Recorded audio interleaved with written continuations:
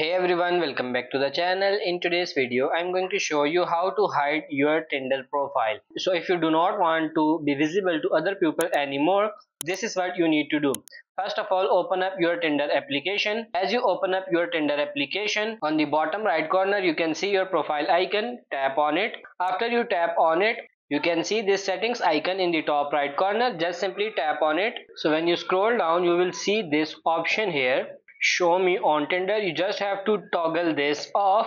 If you turn this option off, you will not be shown in the cards tag. That means no more people will be able to swipe you left or right or even super like you. So you can just turn this off and then you will no more be seen to other people, but people you already match with will still be in your chat.